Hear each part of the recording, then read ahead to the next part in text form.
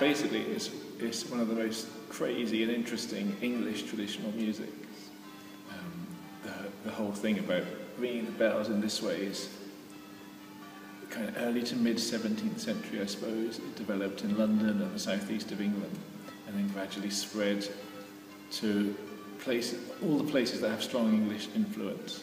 So it's all over England. Every little village has a church, and every church has a set of bells, just like it has an organ, pretty much. And then there's some towers in Wales, a handful, maybe 20 in Scotland, maybe 20 in Ireland, and then there's like a few in South Africa, a few in the States, a few in Australia, and that's kind of it. So the tradition is really very focused in England. So it's kind of interesting for me, having grown up in the south of England and coming to Scotland and then to Northern Ireland, to be part of the tradition kind of outside its homeland. One of the things that I find really interesting about coming to Ulster is that here it's mostly local people doing it, whereas in Scotland there was very few Scottish people doing it. It was mostly English incomers.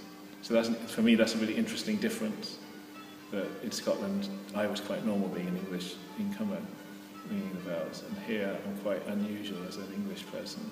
They've been ringing in Holywood from the late 1800s. I learned to ring when I was quite a young child, because my grandfather was a bell ringer and rang at Holywood for many years. Unfortunately, we've seen numbers decline year on year. At one stage in our belfry records, it says we had to restrict numbers to 24. Now, on Sunday morning, we had 4 people to ring. It just shows you how easily that can decline. So really, it is a skill. We like it because it calls people to worship on a Sunday morning. And generally, people in the town do listen to it and do hear it and have commented that they like it. And the bells have to be hung a certain way with the rope and the wheel to be able to do this kind of ringing on them. But it's technically very, very difficult.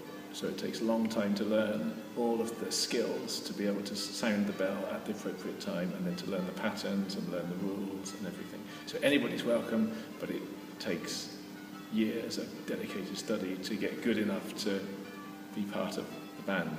I was taught bell ringing by my mother when I was a young boy, but those experiences have fed into my understanding of old Irish music.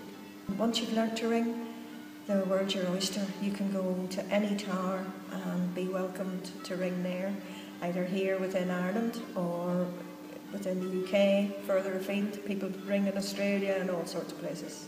So anytime if you feel that this is a skill you'd like to learn, we're in the tower every Sunday at 11 o'clock. Feel free to come along, introduce yourself and see what happens. It's probably mostly Anglican type churches that would have them, but it's not exclusively. There are Catholic churches with rings of bells. In England there's even some secular towers that people put bells in them for civic or personal reasons.